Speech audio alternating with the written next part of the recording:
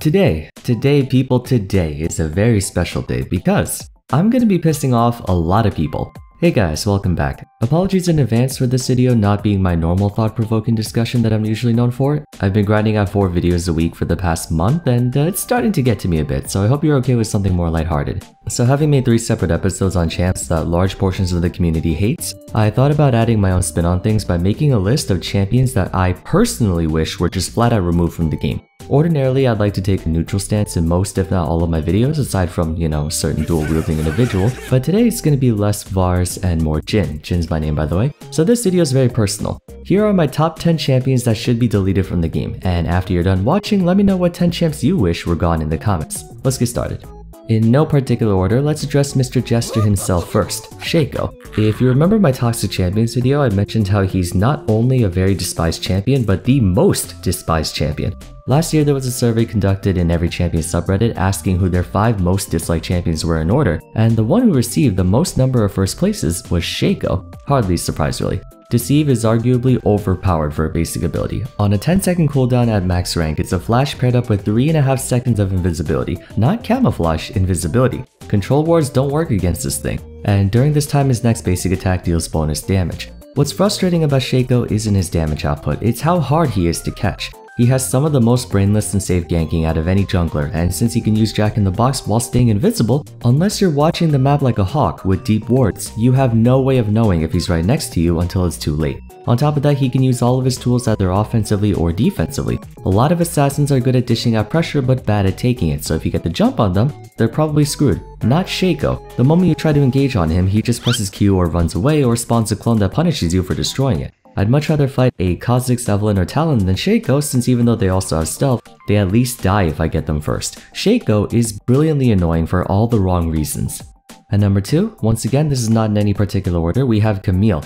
2 words, Precision Protocol. Now listen, one ability alone doesn't ruin a champion. If it were just her Q, she wouldn't be the worst thing in the world. In a similar fashion to Shaco, the annoying thing about her is how safely and consistently she can get that true damage off. In the laning phase, she has the perfect set of tools to survive her weakest point, the early game.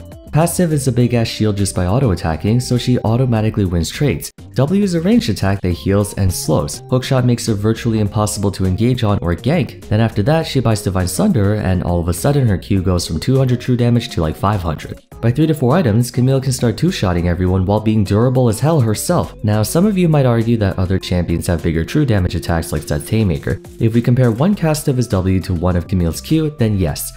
But Haymaker first requires you to lose more than half of your max health to get the full damage, and it's a skill shot, meaning you can dodge it. The only condition to get Precision Protocol's damage is to wait 1.5 seconds after attacking, and she has a plethora of ways to gap close on you even if you do somehow get far enough away from her. Not to mention, we're talking a 6-second cooldown that goes down to 4 seconds with ability haste. At the very least, the other 3 of the 4 horsewomen of top lane have extremely vulnerable weak points in one way, shape, or form. Riven's all physical damage, so stacking armor hurts her like crazy. Irelia needs to build up stacks of her passive to get her damage going, and she loses a huge amount of DPS if you dodge her flawless duet. Fiora's true damage output overshadows Camille's, but she's much easier to kite and her early game is more vulnerable. Honestly, just nerf her Q, please. They keep nerfing everything except her Q, her passive, her W, her E, her ultimate, but not her Q. Why does the entire attack have to be true damage? If it were just the bonus damage, that'd be fine. At number 3, we have Yuumi. Frankly speaking, I don't consider her as much of a problem nowadays compared to like day 1 release, but I hate her as a concept. Yuumi is gold funneling personified as a champion. Remember the Master Yi Tyrek strategy that Riot nerfed into the ground because it was quote-unquote unengaging gameplay? Meanwhile, this cat exists. In her defense, Yuumi, as in the individual champion, is fine. It took a while to get to that point, but she no longer juices up her companions so much to the point where they can 2v8 the game without so much as thinking. Here's why I still want her out of the game though. Think of a standard match as a game of tug of war. Each player starts out with 20% and any advantage gained such as a kill or objective takes pressure away from one and adds it to the other. And as the game progresses, some champions fall behind, some get far ahead, etc. What Yuumi does is take her 20% and give it to someone else, doubling their pressure to 40%, which makes it really easy for them to deal with anyone on the enemy team, as now it's 40% versus 20% against anyone. For a champion to get 40% pressure on their own, they'd have to be like 3 levels up and a full item and a half against their opponent or something, but with Yumi, she gives it to them for free, not just in bonus attack damage or ability power, but healing, shielding, attack speed, long range AoE crowd control, long range slow. So sometimes you can't match 40% with 2 20%, so you have to send 3 20%, maybe more. I understand not every champion becomes a raid boss 1v9 OP with Yumi, but the ones that do are often really frustrating to play against even without her, like the next guy.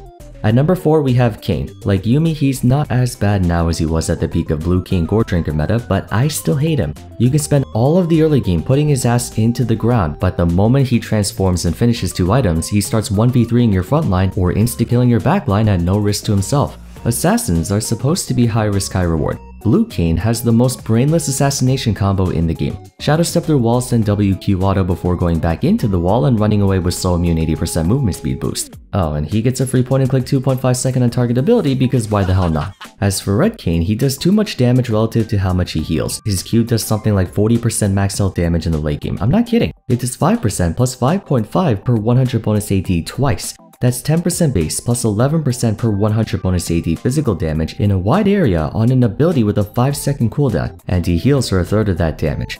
Both forms of Kayn do so much damage for how safe they are. It's partly the reason why last year there were like a dozen Kayn 1-tricks up in Grandmaster Challenger that weren't there before. He's one of the most elo inflating junglers in all of League of Legends. I never want to see Turret Blaster in my games ever again. You guys are now starting to understand what I mean when I say this video is very personal, aren't you?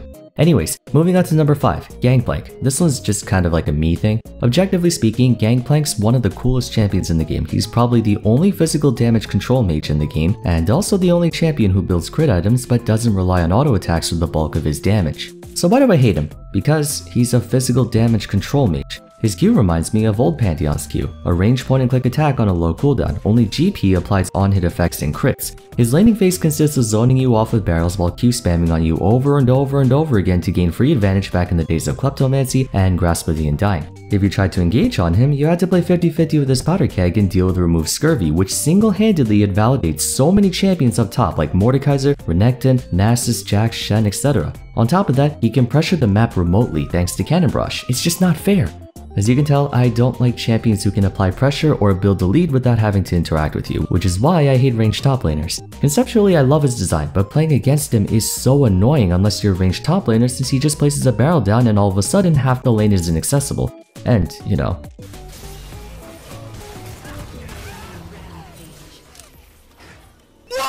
At number 6, we have LeBlanc. This one might seem kind of weird since there's probably a million other mid laners you would want out of the game, but for context, my champion pool consists of mostly divers and juggernauts, the fighter class essentially. And LeBlanc is really good at dealing with both of them. Let me explain. Against juggernauts, there's a -% chance of winning against her. With ethereal chains and distortion, she can permakite you for 1,000 years. The only way you can beat LeBlanc as a juggernaut is if she foolishly blows all her cooldowns on you at once. Against divers, even though a lot of them have mobility and lockdown, they don't have very consistent mobility, unless your name is Camille of course. Let's say she dashes away with distortion and you try to chase after her with your dashes. Then she decides to blink back to where she was before. She still has her E and either a recast of W or E while you have nothing. The only champs who can keep up with her to some degree are her fellow burst mages and assassins who can one-shot her fast enough to render her mobility irrelevant. Fighters get invariably screwed against her. I know a lot of people like to say she sucks into tanky comps because of her low DPS and single target focus, but again, this isn't a list of champions the world hates, this is a list of champions that I hate. And speaking of personal grudges, at number 7 we have Cassiopeia. There are a lot of ranged top laners in the game, but Cassio top is a special kind of degeneracy. She has the same DPS as the likes of Vayne or Kayle while having the ability to stop you from using any dashes or mobility spells that you have at your disposal. Additionally, since most of the time you'll have to approach her instead of the other way around, at any point she can stun you for 2 seconds unless you have like frame perfect reaction or predict when she's going to use it and turn around. Even then, it's still a 40% slow for 2 seconds, on top of the massive slow from Miasma, on top of the movement speed boost from Noxious Blast. Her main weakness is that she's almost exclusively single target, kinda like a magic damage ADC, so if you gang up on her it's easy to overwhelm her. But in 1v1 duels, Cassio may very well be the most anti-melee champion in the game. Hell, she can even destroy ranged champions. No doubt you run into the tank Cassio build once or twice before. It's insanely broken how much damage she can do while being allowed to build a friggin' gargoyles of all things. Honestly, she wouldn't be as miserable of an opponent if Miasma didn't ground enemies. It already slows you for a massive amount while covering a large area, which should be punishment enough, or at the very least return the minimum cast range you used to have. I can't be the only one who hates Cassio, right? I'm not gonna lie, I feel kinda like a guilty pleasure for voicing my true feelings about champs, but anyways, let's keep going.